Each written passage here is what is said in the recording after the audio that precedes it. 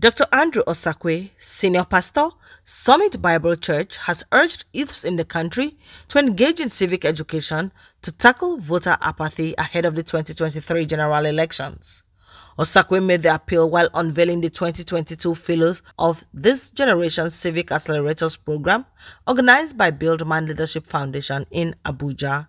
What we're doing here is really trying to encourage you all to participate, right? And I'm happy that you had the opportunity to jump back, but you refused. You decided to stay back, and God will honor you for that. He will. There's a lot of hope for Nigeria, but the hope is in our hearts. The hope is through us. So we have to do something. God will honor us as we do whatever we can do. You'll be amazed because very few people are doing anything.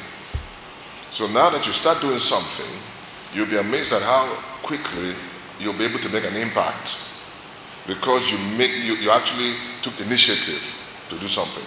We have to participate in the political process of our nation. Politics is becoming a very, actually politics has always been one of the most important influencers in terms of platforms, right? Through the platform of politics, the direction of nations is determined. No matter how much you pray, if you don't do something about the political direction, your prayers might end up, just causing more frustration. There must be political engagement. We must participate, all right? Pastor Kingsley Bangwell, coordinator of the program, said it was packaged to empower youths and build their capacity for a better nation. He said that apart from getting briefing from reputable Nigerians, they also have opportunity to demonstrate and practicalize leadership. To practicalize leadership, we came up with the accelerator. So the idea of the accelerator is after the workshop, come up with something you want to do to contribute to Nigeria.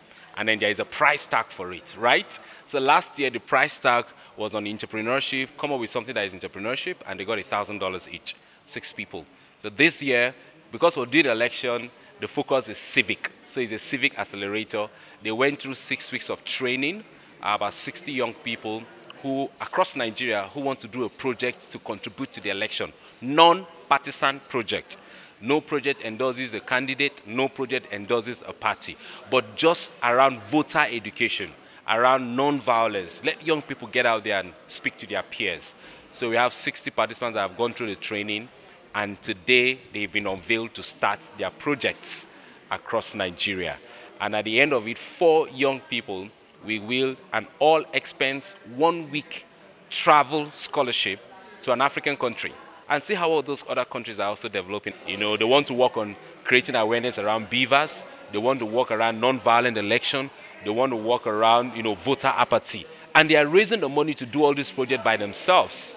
So this is quite exciting for us, and we're looking forward to great contribution to the elections. Mr. Igbo Ngozi made a presentation on Independent National Electoral Commission Bimodal Voter Accreditation System, BVAS.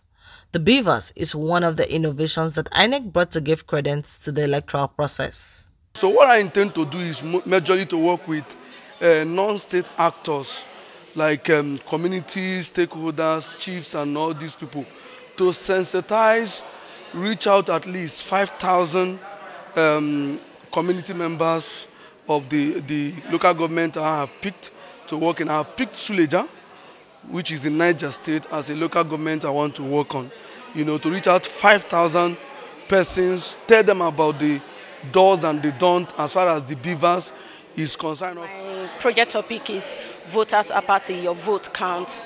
And this project topic is born out of the desire to make sure that people participate in the forthcoming general elections, because we've seen over time that people have lost interest in participating in election because before now they feel that their vote didn't count. So now we are going to make them understand that their vote actually counts.